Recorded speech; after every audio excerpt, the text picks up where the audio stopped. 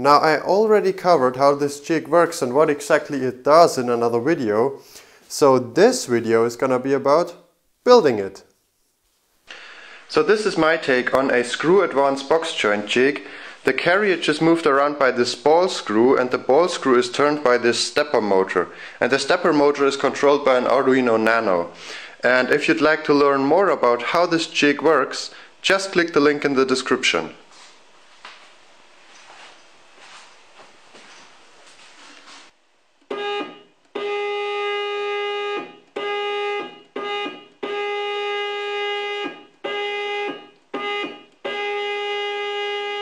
It all started with 2 pieces of oak that were left over from my kitchen table build, and I milled those to size using the little jointer planer combination. After that I routed a groove into each of them to accept a wooden runner.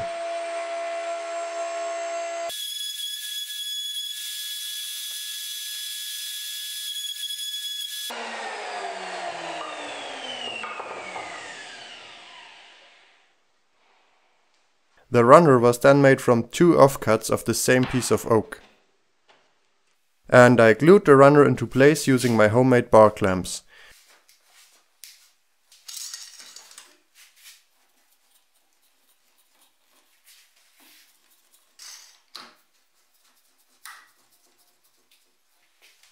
While waiting for the glue to dry, I milled 2 pieces of spruce that will support the workpiece underneath the carriage. And I marked and drilled all the screw holes.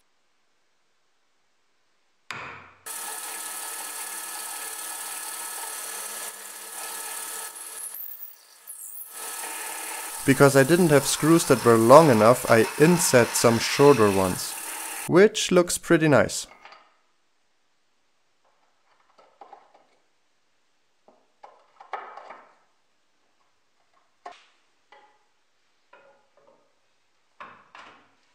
Now this is a perfect fit, but way too tight for moving parts.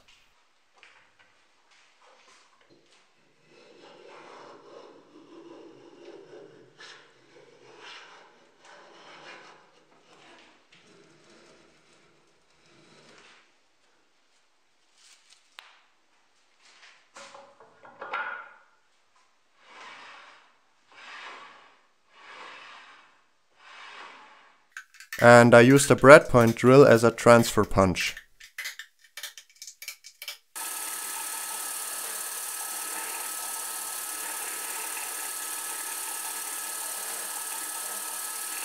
And I'm easing over the edges with a block plane. This piece of Baltic birch plywood makes up the bottom of the jig and will also serve to keep the face of the jig nice and straight.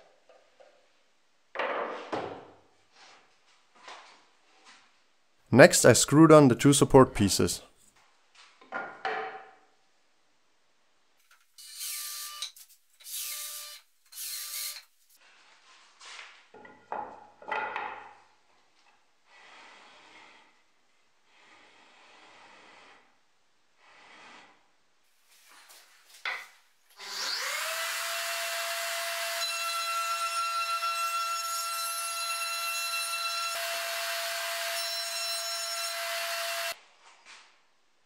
Don't buy these T-tracks from hobby woodworking suppliers, because they sell them at a multiple of the actual price.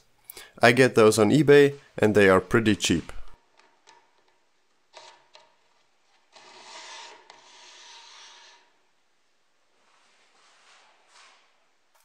Now before anyone says, wood glue is called wood glue for a reason, dude. Officially, this is PVA dispersion adhesive, and it is actually a great choice for gluing aluminium to wood. Just try it. You'll be amazed.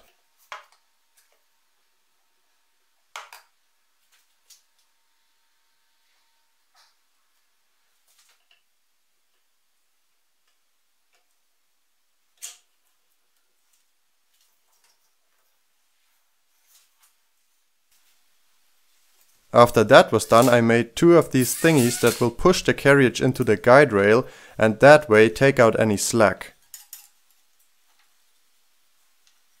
It's the driest season right now, and these dowels will, if anything, expand, which will hold these bearings securely in place.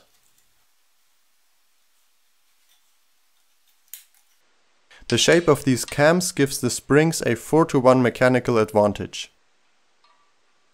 4 years ago, when I started studying engineering, I had decided to build a CNC machine and I got all the parts ready, but then I did of course never have any time to even consider building it, so this is a perfect chance to finally recycle some of these parts.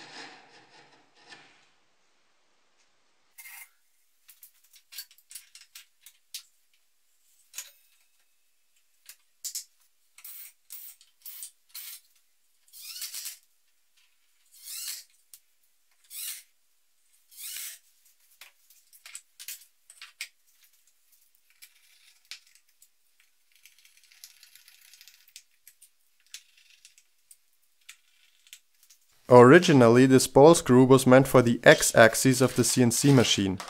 I never even removed the packaging.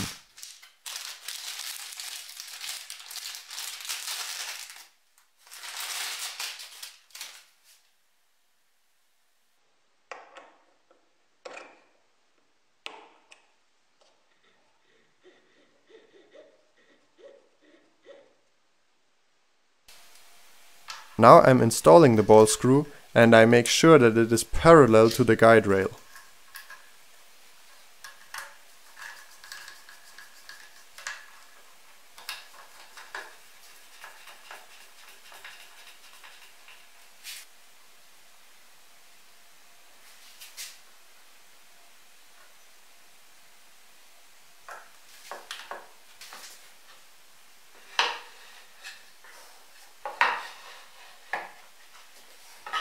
Then I installed all the electric components.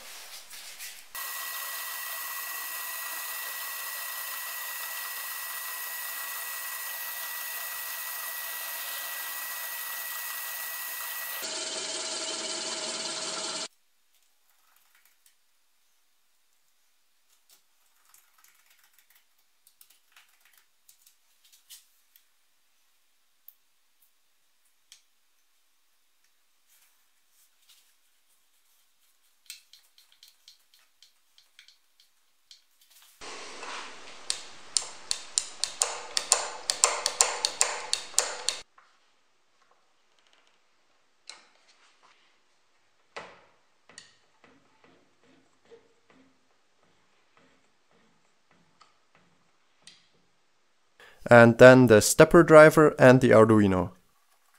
During this project I burned up maybe about 4 Arduinos, I think.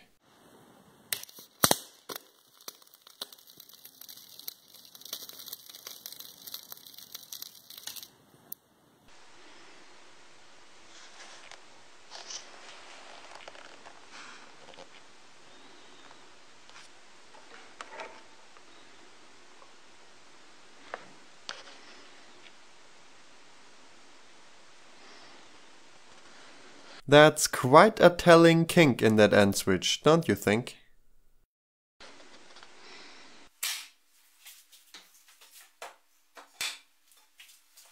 Next I installed the rear cover of the jig.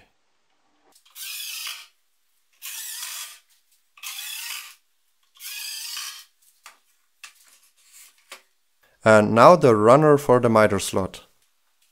And I even added a fake emergency stop. Just kidding, it works.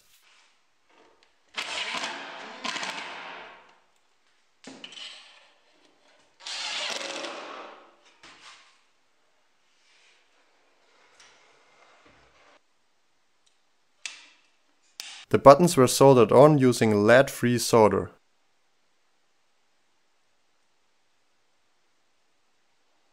And finally it was ready for a first test.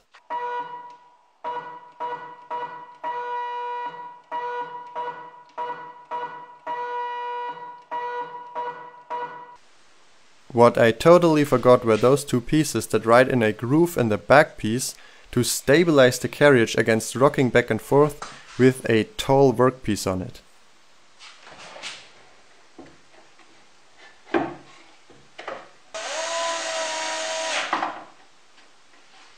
And then it was time for the first real test run, which didn't go so well.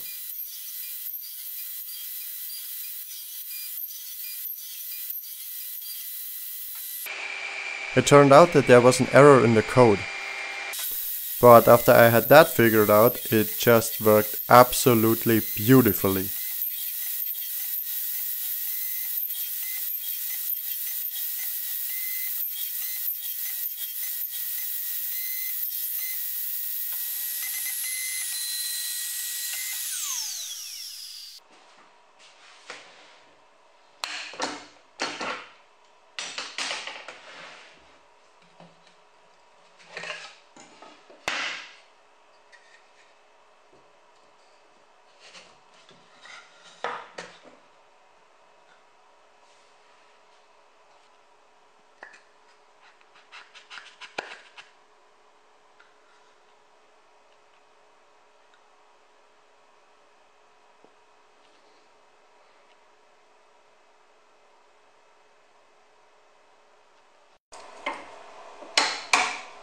As a final test, I attached a lot of weight to the carriage and made it go through its entire length of travel to see if it would skip any steps.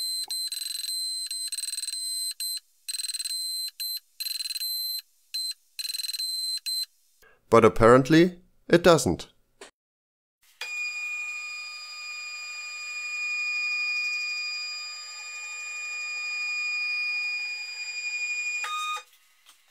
Now there are still a couple of minor things that I want to address, but all in all this thing turned out pretty darn useful.